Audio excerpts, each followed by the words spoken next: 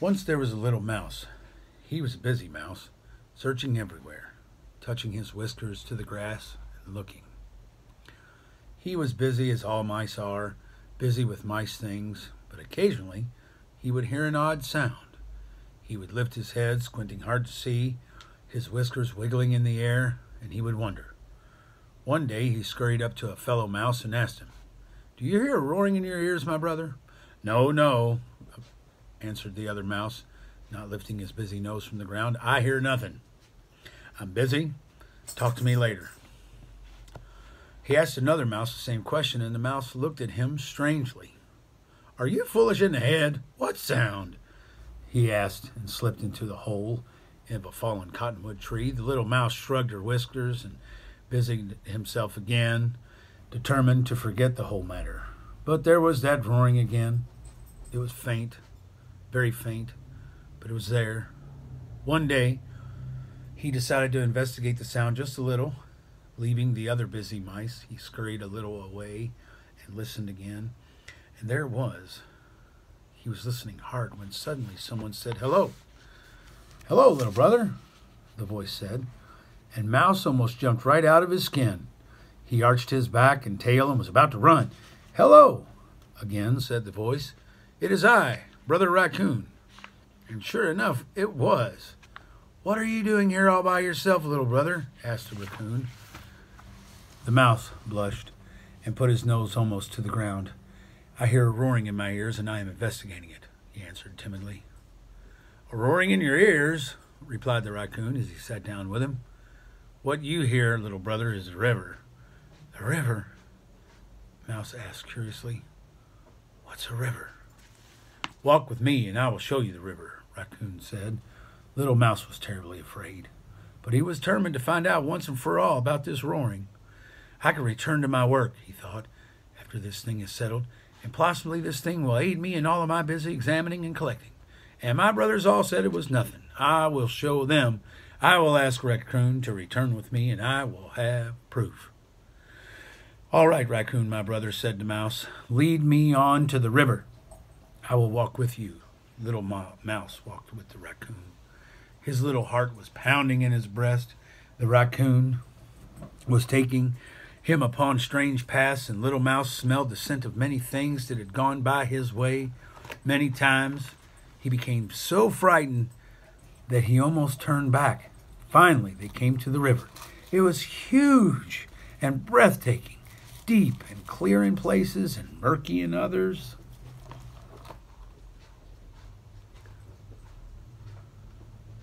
Little Mouse was unable to see across it because it was so great.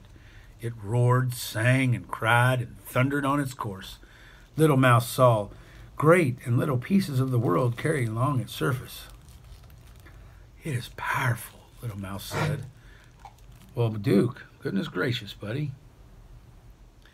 "It is powerful," Little Mouse said, fumbling for words. "It's a great thing," answered Raccoon. "But here, let me introduce you to a friend."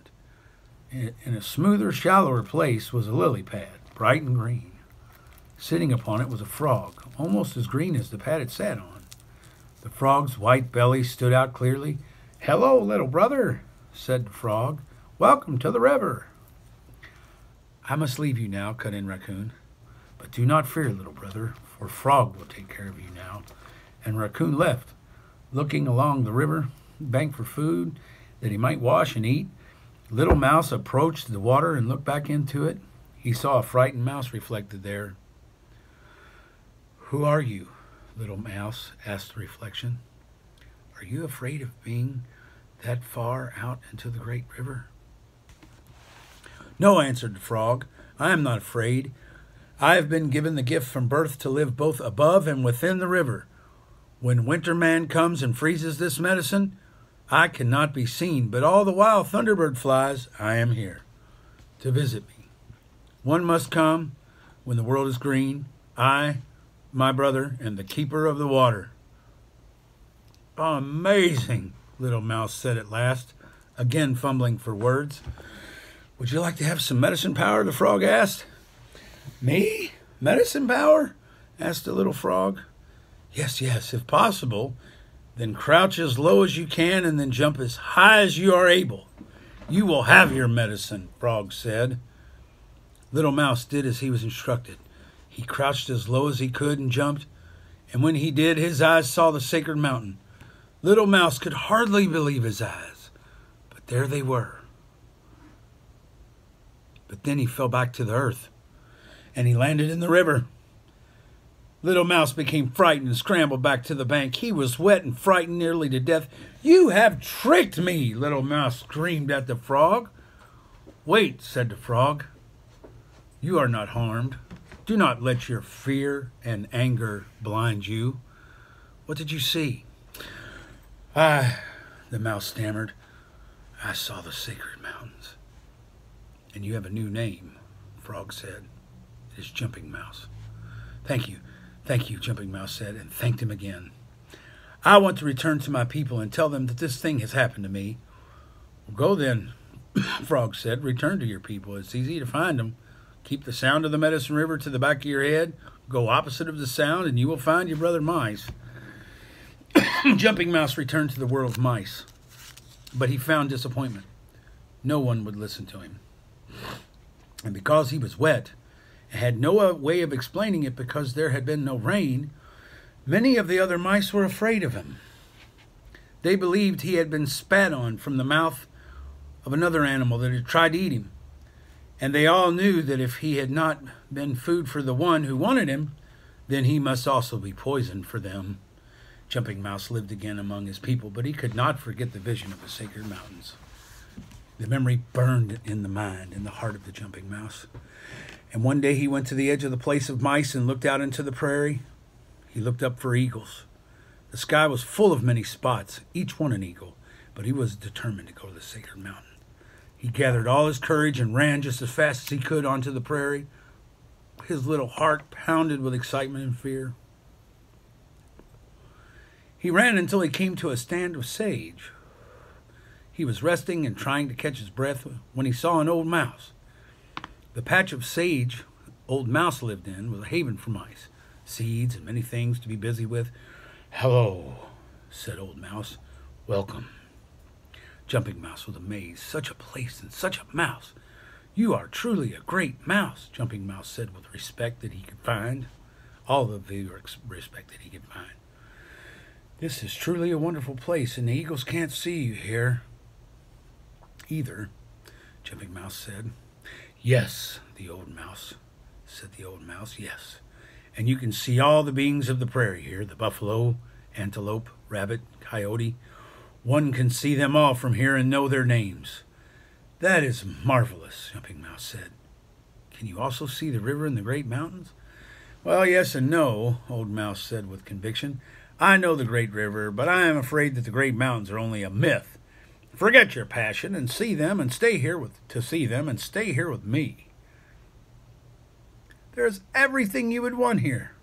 It's a good place to be." How can he say such a thing? Thought Jumping Mouse. The medicine of the sacred mountains is nothing one can forget. "Thank you very much for the meal you've shared with me, Old Mouse, and also for sharing your great home," Jumping Mouse said, "but I must seek the mountains. You are foolish mouse to leave. There is danger on the prairie. Just look up there," Old Mouse said with even more conviction. "See all them spots? They're eagles, and if they catch you..." It was hard for Jumping Mouse to leave, but he gathered his determination and ran hard again. The ground was rough, but he arched his tail and ran with all of his might. He could feel the shadows on the spots upon his back as he ran. All those spots. Finally, he ran into a stand of chokeberries. Jumping Mouse could not believe his eyes. It was cool there and very spacious. There was water, cherries, and seeds to eat, grasses to gather for nests, holes to be explored, and many other busy things to do. And there was a great many things to gather. He was investigating his new domain when he heard very heavy breathing. He quickly investigated the sound and discovered its source. It was a great mound of hair with black horns. It was a great buffalo. Jumping Mouse could hardly believe the greatness of the being he saw lying there before him. He was so large that Jumping Mouse could have crowded into one of his great horns. and crawled right into it. Such a magnificent being, thought Jumping Mouse, and he crept closer. "Hello, my brother," said the buffalo. "Thank you for visiting me." "Hello, great being," said Jumping Mouse. "Why are you lying here?"